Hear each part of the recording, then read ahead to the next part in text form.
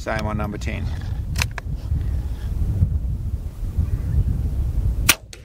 Beautiful.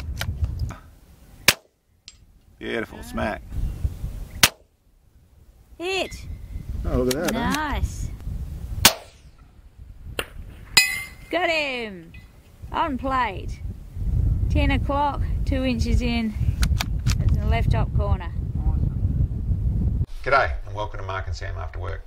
Today I've got another contender in our little 22 long rifle series. With this we put it through the little PRS and mini ELR course as we've done before, and I'll get into that in the video. But first of all I want to go through the rifle, and then we'll go through our setup with it, and then we'll go into the shooting side of it. The rifle itself is a pretty strong contender, I think, in the way of things that you could use for PRS or for the ELR or for precision shooting in its basic concept. Being it's a threaded barrel, 20-inch barrel, decent heavy profile, not too heavy, but it is a reasonable heavy, nice and heavy down at the nock here, in a good strong action. And I suppose the big feature about this little TIKKA in the T1X is that the footprint on its little receiver is exactly the same as a T3 or a short action T3. Which means, and the really nice feature of these is that if you have a chassis, a good stock, a competition stock or that sort of stuff, this little receiver is going to be able, for a T3, a TIKKA T3, this little receiver is going to be able to bolt straight into it. So it means upgrading chassis and that type of thing is a really straightforward path in this option.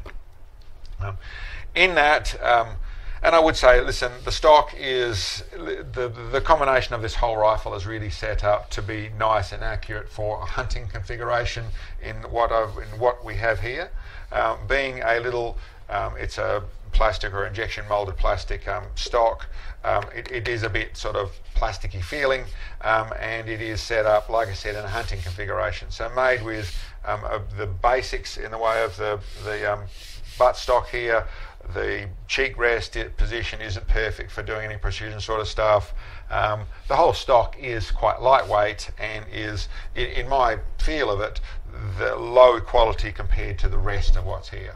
Not saying it's terrible, in the way of, for a hunting stock, really good, and the type of plastic it's made out is going to be very durable. Almost feels like you can drag it down a gravel road and it's going to come out looking the same at the end of it. So durable, it's got decent checking in places to make it grippable, that sort of stuff, but very much the type of thing that's going to be at home sitting on a sling on your back as you're tracking through the bush and the rain and all the rest of it. So good for that side of things, but really not that suited to doing this sort of shooting that we're doing here. But as I said, easily upgradable. Real quality features that go with this rifle, which I really do like.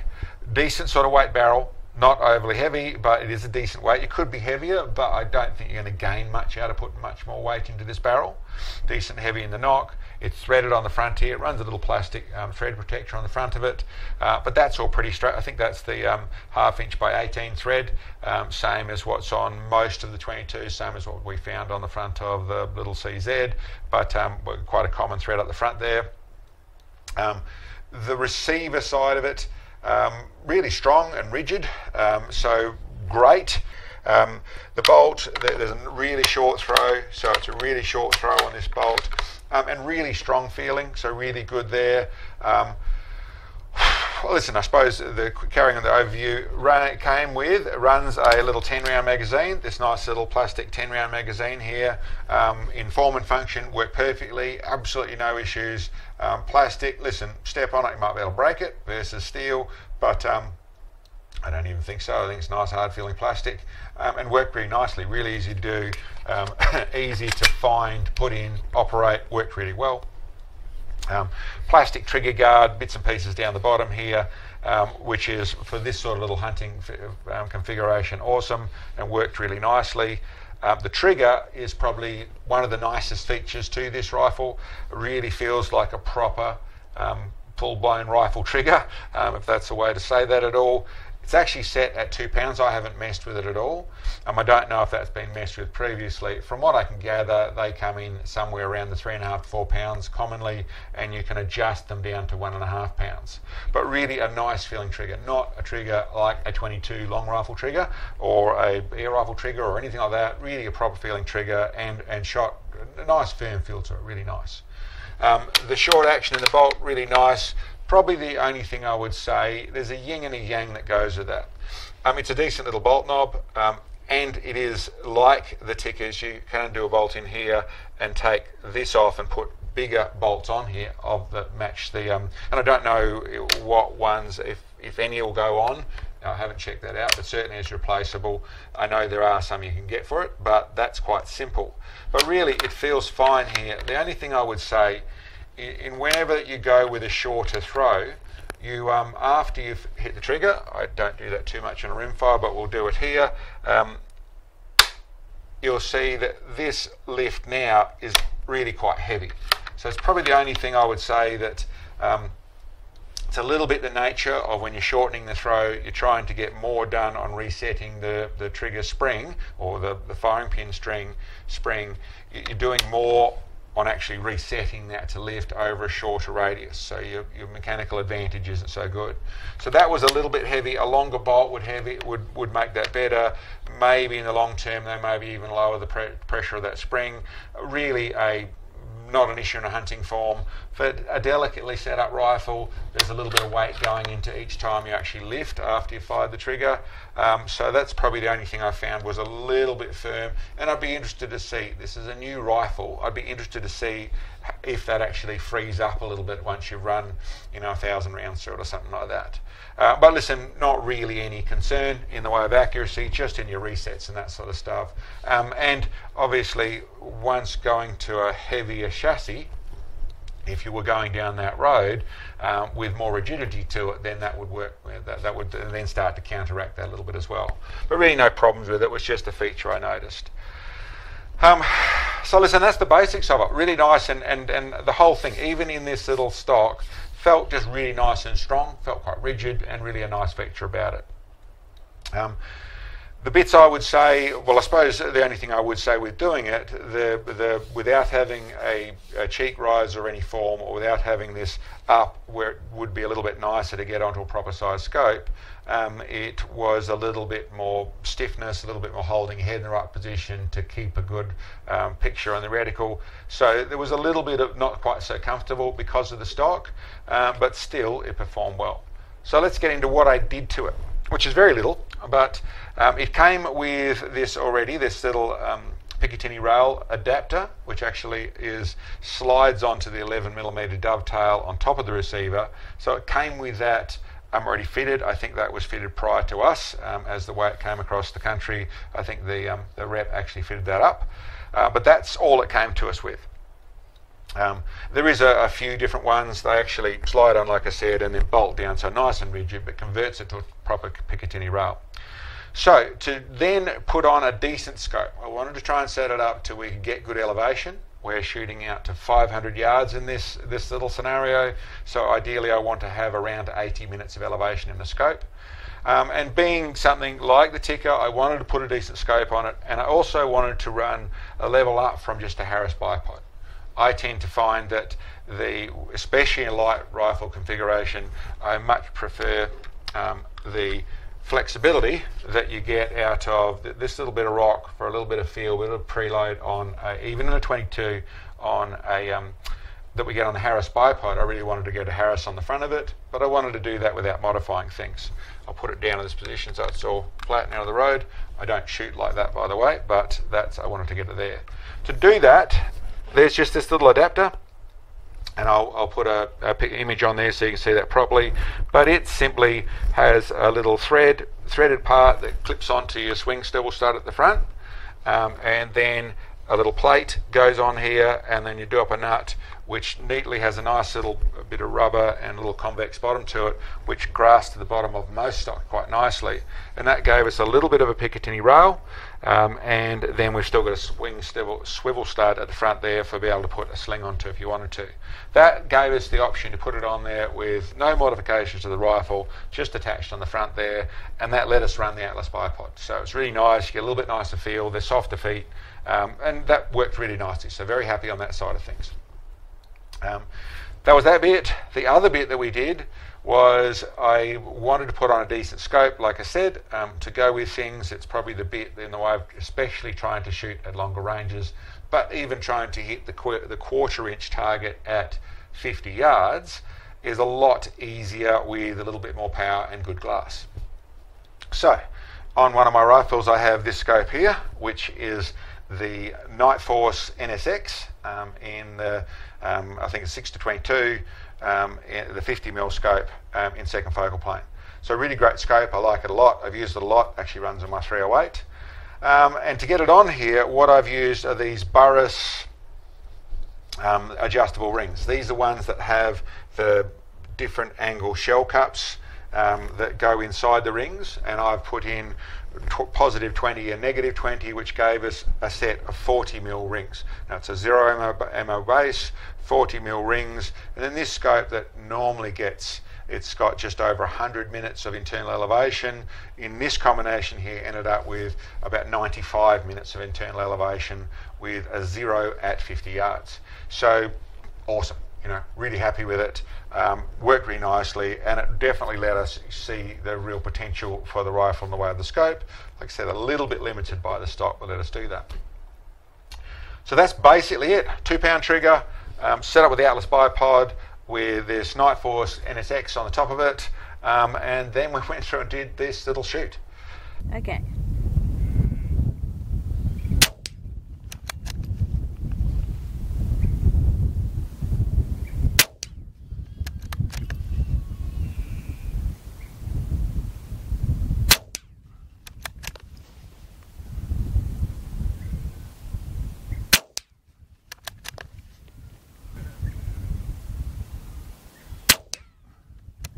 Solid hit.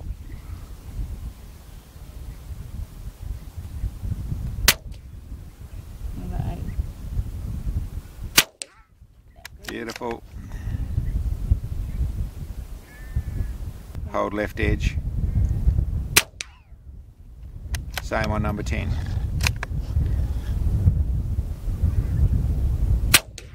Beautiful. Do you feel that wind pick up and just holding to the left? Yeah. Next we're out to the 100-yard target where we're shooting that little dueling tree. That's a 2.5-inch disc out there, and once again calling for the wind a little bit around there, but that was on and worked really nicely, shot really well, and that sort of distance this thing performed really well.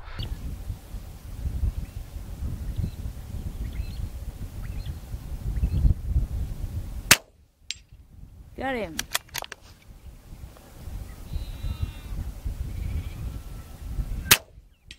Hit him bottom edge, 6 o'clock.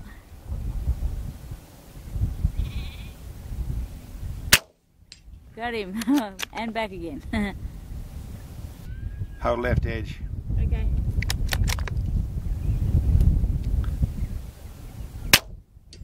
Nicked him. It was a nick. Yeah. Go down the next one. Radio. Same thing. Hold a tiny bit lower. Radio. 1/2 inch lower. Beautiful. Smack.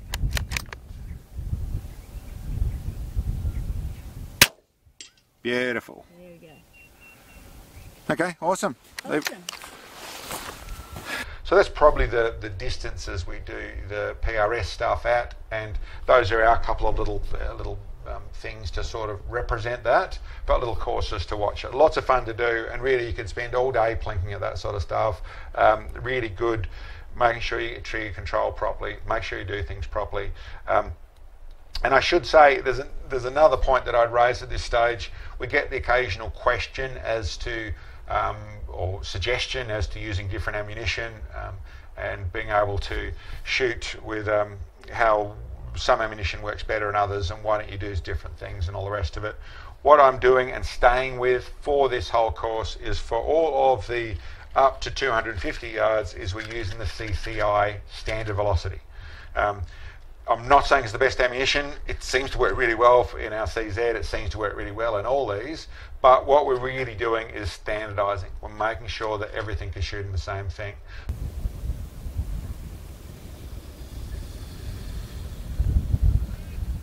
Can I shoot? Sure can.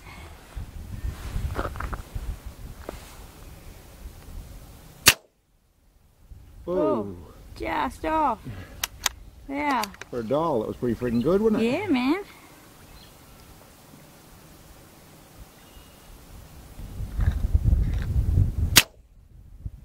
Oh, just underneath.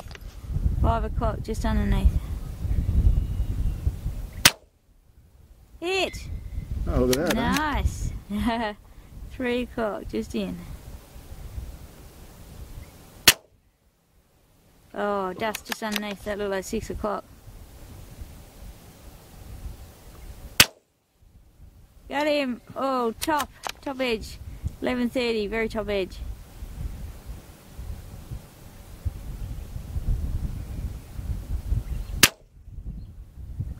Made it wiggle. Can't see the impact. Oh, just over top. 12 o'clock.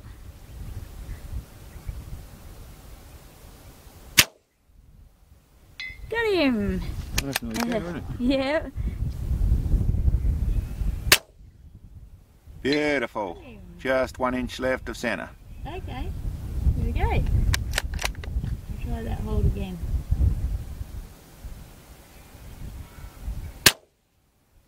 Oh, left bottom corner. Yeah. Okay, go back to centre. There's calmer wind. Go back to centre hold. Oh, left No, edge. wind's going the other way. Do the same shot.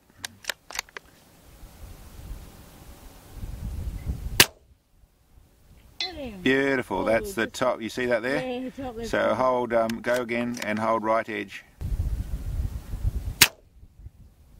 Whoa, bounced into it, I think. Bounced up, I think, yeah, there was dust, wasn't Yeah, there? so centre again. Right out. Hit. Got him, top right corner. And listen, rifle, we got on there really quickly from just dialing in, doing the maths and having a couple of points to shoot at. I had to be able to dial in, and that went on really easily. Only just missed it in the way of from a dial in, which I once again would put down to a little bit of luck. But good scope, accurate tracking, and the barrel in action working really nicely. As I got out in the longer ranges, a little bit less comfort.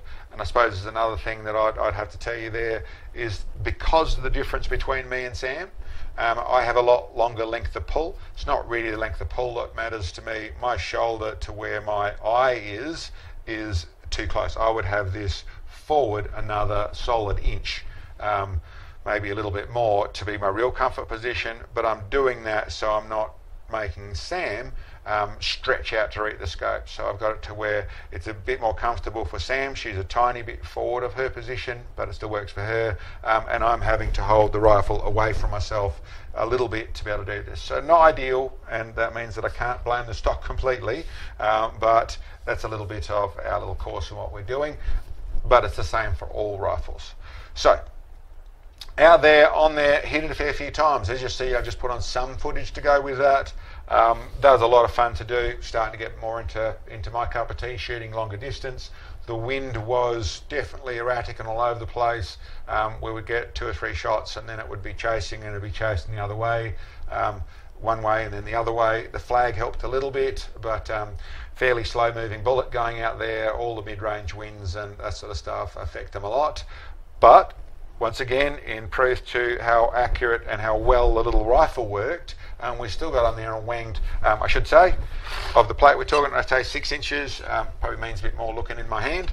That's the little target we're shooting at 250 yards and out at the 510 yards where we'll set up again today.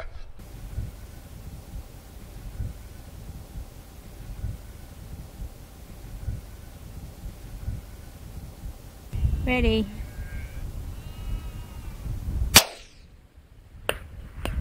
Bottom right, one target right, one target low.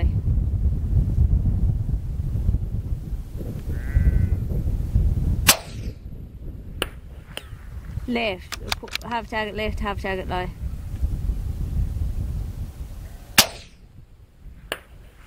Oh, just off bottom left corner, just off.